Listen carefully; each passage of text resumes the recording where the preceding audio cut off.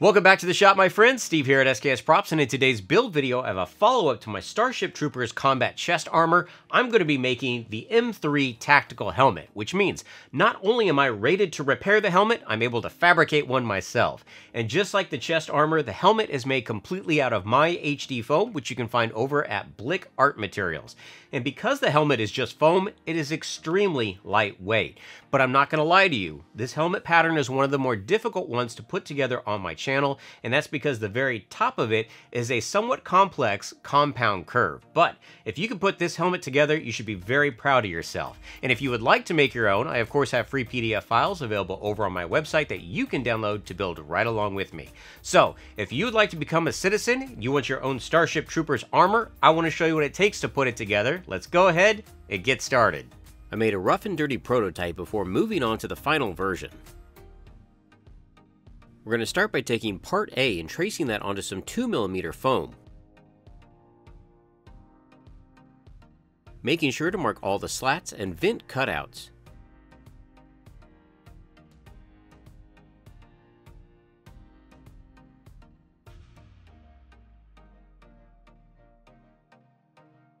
For the slats on the front, I trace each line with a hobby blade. And then carefully cut out and remove all the vents on the sides.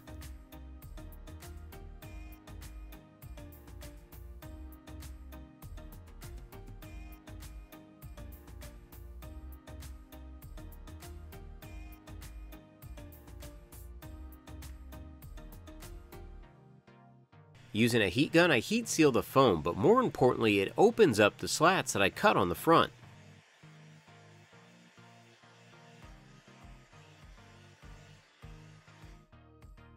This 2mm piece is going to be attached to some 10mm foam. Notice that I have a lot of room around the template, and that's going to be important because the foam underneath needs to be curved. I can now go ahead and apply some super glue to the back side of part A. Then after rounding the 10mm piece, I can apply the 2mm on top. It's important though to apply this while the foam is curved. This is going to help this piece keep its shape, and it's going to be the main base for the helmet.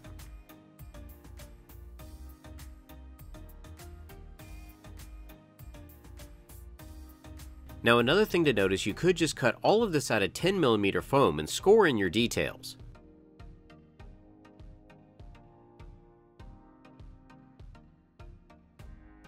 And here you can see, because the vents were cut out, it gives a nice layered effect. Now a thing to notice is that the bottom of this template is cut at a 90°, but the cutout at the top is all at a 25° angle. Once this piece is attached in the back, it makes the top of it almost flat. I can now glue the two halves together using some super glue and accelerator.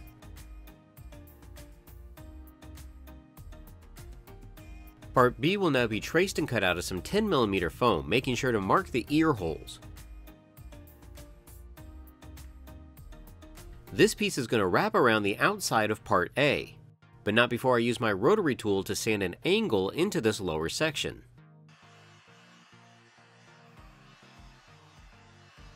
By sanding the foam at an angle and attaching the part B piece to this area, it's going to make the lower half of the helmet have an inward angle.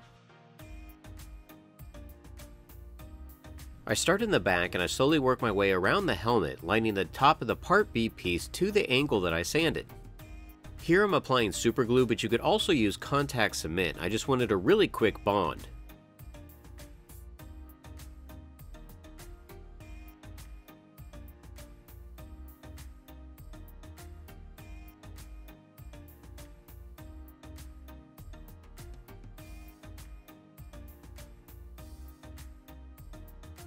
With part B attached, you can see how this lower part of the helmet angles in as it curves around. Using my rotary tool and a sanding sponge, I rounded off this lower corner all the way around the bottom section of part B.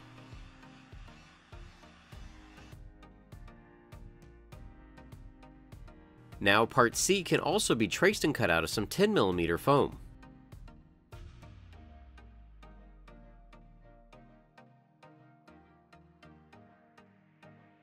This piece will also have the bottom of it rounded over with a rotary tool, as well as a beveled angle sanded into the top. Just like how Part B attached, this is going to help Part C conform to the shape of the helmet. I start off by gluing in the back and I work my way to the front.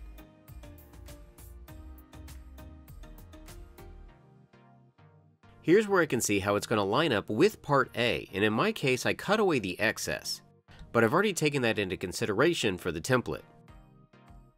The lower corner can now be rounded over with a rotary tool, and the front of Part C can be glued into place.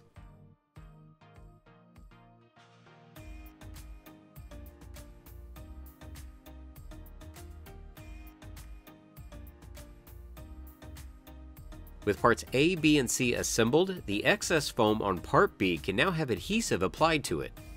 This excess foam is going to wrap around to the inside of the helmet and be glued into place. Now we're going to work on the back of the helmet, which is going to consist of Part D, and this is going to be traced onto some 2mm foam.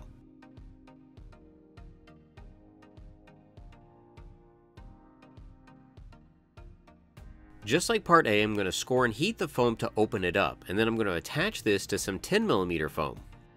Again, if you're not worried about the layered look, you could just make this piece out of the 10mm foam.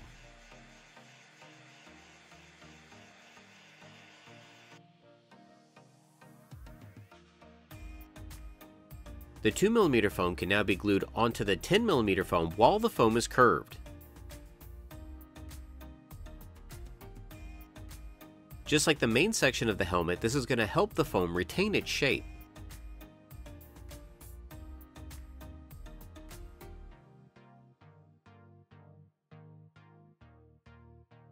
The lower section on Part D is sanded at an angle, and then the entire piece can be cut out with a well-sharpened hobby blade.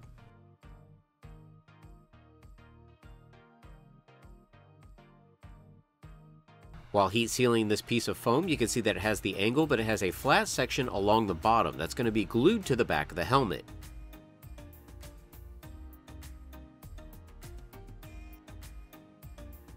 Super glue is then applied along this bottom ledge, and it can be attached at either end and then pressed together in the middle.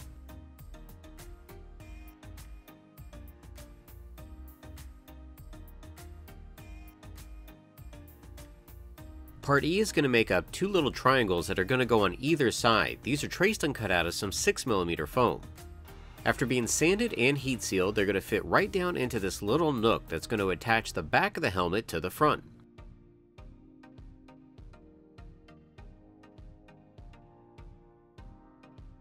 Using a hole punch, I cut Part F out of some 2mm foam. These little details are going to be super glued right at the back of Part E. With the main body of the helmet glued together, it's now time to work on the top. I'm going to take Part G and trace that onto some 6mm foam. This piece has several cutouts that are very important to get the overall completed shape. Now it's important to note for the cutouts where the two pieces meet and the darts are going to have a 90-degree cut, but all along the exterior is going to be a 25-degree angle cut. This is going to make the bottom flat when it's all glued together. Using some weldwood contact cement, I apply adhesive to the darts and the seam in the middle. Once the contact cement had dried, I could then press the foam together. I start by gluing the darts together on each piece, firmly pressing the foam together in the middle and then working my way to the outside.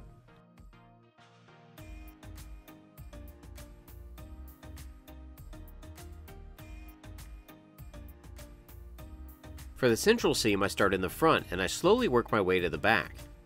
Take your time with this because we want these seams to be as minimal as possible, even though we're going to clean them up later.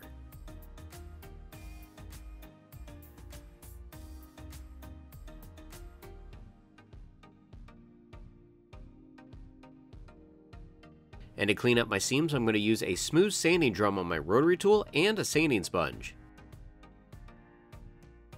If you have not watched my video on how I make my own custom sanding drums, I'm going to leave a link for that down in the description. And I promise you, if you work with a lot of foam, it's going to change your life. And once you get to this point, be proud because this is not an easy piece to put together. Before I can attach the dome, I need to add a foam strip that goes all the way around the top. This is going to make that inset detail that you see that wraps around the helmet. The strip is going to be made out of 6mm foam, approximately 1/4 of an inch by about 20 inches in length. You're going to cut away the excess. This is going to be super glued all around the innermost section on the top of the helmet. I start on one side of part E and I work my way around the helmet. When I got to the end, I just cut off the foam that I didn't need and I glued it into place. This lip now gives me a nice flat area to attach the top dome. So I can now apply some adhesive, and I start at the front of the helmet, adding more adhesive as I work my way around. And here's where if it doesn't fit quite right on yours, trim it, sand it, it's just foam.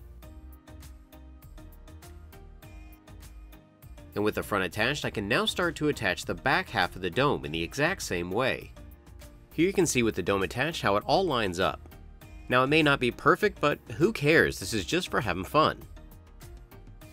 Now it's time to work on the ears, and I find the center of each hole. This will help me line up a Forstner bit so I can drill all the way through. You could also just use a normal drill and clean it up with a rotary tool. I'm going to use one of my smooth sanding drums and have it slope in towards that middle hole. This is going to give it a nice little concave detail. I'm now going to take the template for part H and transfer that onto some 2mm foam. This is going to make up a raised section for the ear detail. After they have been heat sealed, they can then be glued onto the concave areas.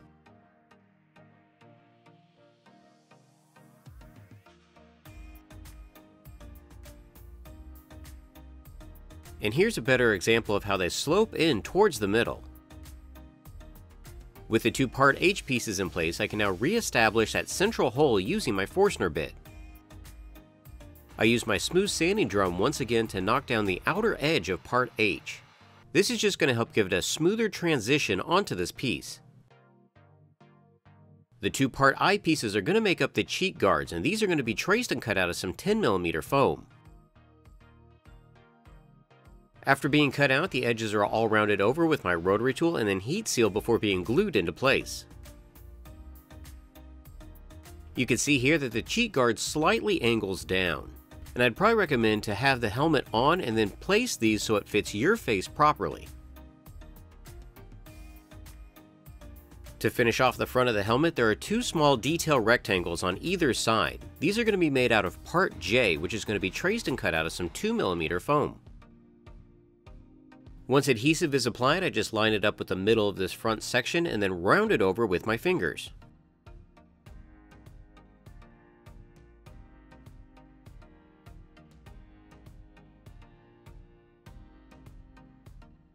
For the screen detail in the ear, I wanted to take it a little bit further, so I'm going to be kit bashing using some capped thread gaskets and some drywall sanding screen. Both of these can be found at any hardware store. And if you didn't want to go this far, you of course could just cut this out of foam. Now don't use scissors to cut this because you'll dull them in no time, so I've got some heavy duty snips.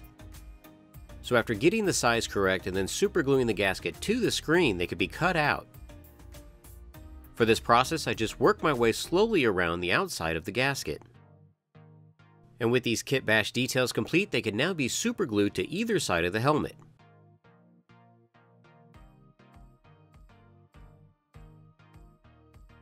It's not a lot, but an extra little detail like this can really help your prop stand out. Another detail I rarely see on the replica helmets is the mic that's supposed to be on the right side. To fabricate the stem on mine, I'm going to be using some 3/16 inch wooden dowel. Then I could figure out how much need to stick away from the helmet, and I could mark that and cut away the excess. There's a layered detail at the base of the mic that I created using a strip of 2mm foam. And for the mic itself, I cut a block of 10mm foam for the end. The block of foam was also drilled out so I could insert the dowel into it. To simulate the ridges on the sides, I'm going to be using my heat tool, and I make sure to wear my respirator, which you always want to do when heating or sanding foam. And the heat tool works great. It's as simple as working my way around the block and creating the hole in the end. I can now glue the block on the end of the dowel, and I used my smooth sanding drum to get a tapered effect on this piece. After I was satisfied with the look, the dowel could then be glued into the side of the helmet. Part K is going to make up the chin strap, and this is going to be traced and cut out of some 4mm foam. If necessary, you may want to change the shape and size of this just a little bit so it fits you better. The chin strap is cut out using a well-sharpened hobby blade.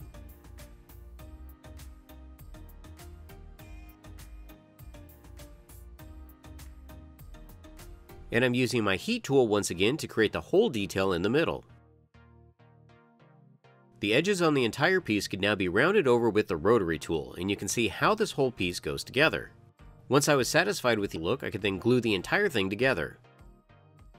Just like the cheek guards, I'd probably recommend to mark this with the helmet on so that it fits you properly.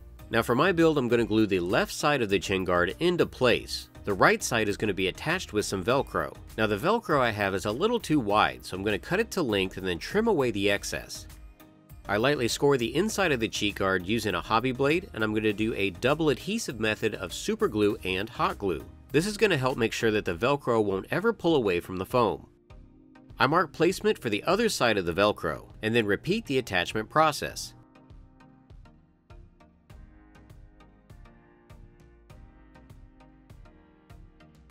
With the fabrication of the M3 helmet complete, it's now time to seal and paint. And to seal it, I'm going to do 3 light coats of Plasti-Dip. After the Plasti-Dip is cured, I'm going to do a dusting of Valspar Flat Black. This is going to help prep the surface for additional layers. And just like the armor, the first layer is going to be Krylon Ultra Flat Green Camo. Liquitex Mars Black is going to be used to cover the mic, the ear covers, and the chin strap. Not much water is added to this pigment because I want it to be pretty opaque overall.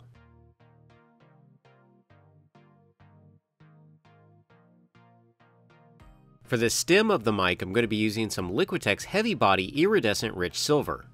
For the final layer of paint, I tape off the chin strap and the mic. I'm going to be using some Valspar Flat Dark Gray. Just like the green beforehand, this is going to be dusted onto the surface. The helmets in the movies also have a very slight sheen to them, so I'm going to add a very light dusting of Valspar Gloss. And just like the armor, I want it to have that dusty look like it had been down on Planet P, so I'm going to be using some Fuller's Earth Dust. A large makeup brush is used to apply the dust to the helmet. I don't really want to try to cover the entire helmet, I just want it to get down into the details. This dust also has the tendency to knock that gloss back just a little bit, which is great and gives it more of a satin finish. And this stuff does get everywhere, so I'd recommend to have some paper down and definitely wear some kind of dust mask. But in the end, it does a great job giving the prop a little bit of that elemental wear.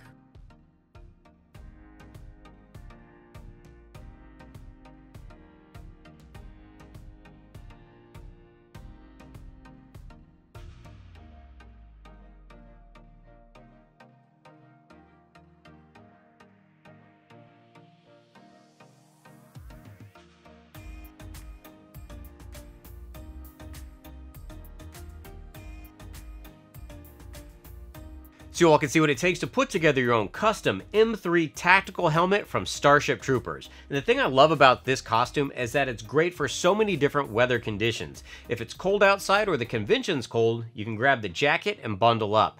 If it's hot, like down in Dragon Con where I intend to wear mine, the black shirt, armor, helmet, some gray pants is probably going to be good to go. And that reminds me, if you are going to be at Dragon Con, we hope to have a group of SKS Roughnecks down there. So I'll of course have information leading up to that the closer we get to Dragon Con. But if you are building any of my builds or utilizing HD foam, be sure to tag me at sksprops on Twitter and Instagram because I want to see your creations. Until next time, build your best with the best. HD foam.